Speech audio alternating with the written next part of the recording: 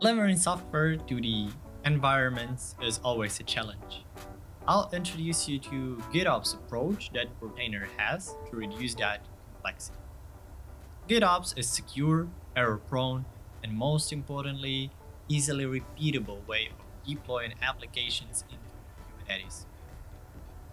I'll be using latest 2.10 Portainer Business Edition. First, let's have a look at the Kubernetes manifest I have stored in the Git repo. It's a simple application. Let's deploy that into the Kubernetes cluster.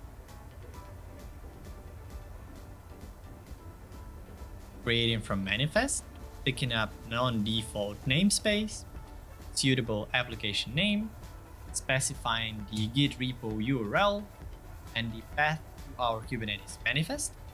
We'll turn off the authentication since the repo is public.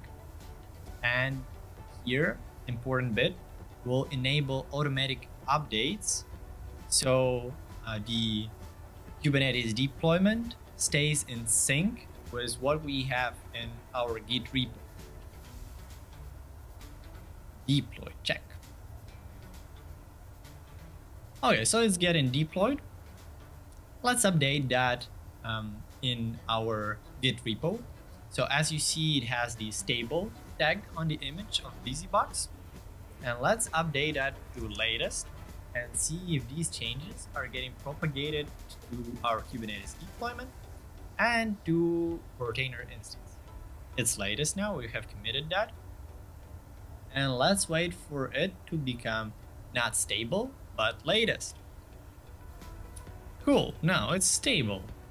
So the changes got propagated to the Kubernetes deployment and got indicated in my Portainer instance.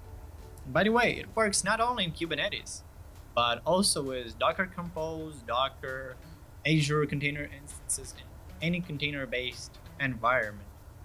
While it is important to deliver software quickly, it might be tricky to set up and maintain these kind of systems. With Portainer, it comes at no cost.